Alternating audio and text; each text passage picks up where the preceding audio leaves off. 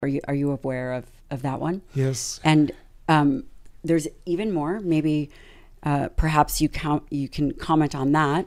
But I want to read a few more statistics, because the reason I'm doing this is people like you and with your credentials and your years, decades in the field are very different than the young influencer and even young scientist, because arguably the science done now seems to be a little bit different. It seems as if there's a lot less randomized controlled trials, a lot less rigor.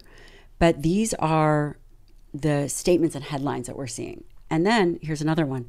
Colorectal cancer risks increase by 17% per 100 gram of red meat consumed daily, according to another meta-analysis.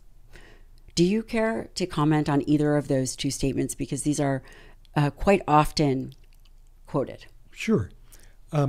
So the last statement about the 17% increase, that comes from the IARC review, and that was the number from the EPIC study, the European Prospective Investigation on Cancer. Again, 10 years ago, it was standard to do a systematic review and a meta-analysis. That wasn't done by the IARC staff.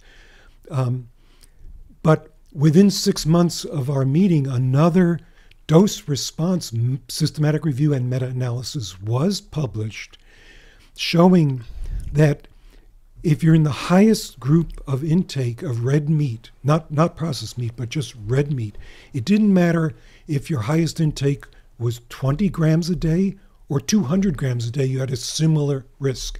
Meaning the people eating the most had the worst outcome for colon cancer.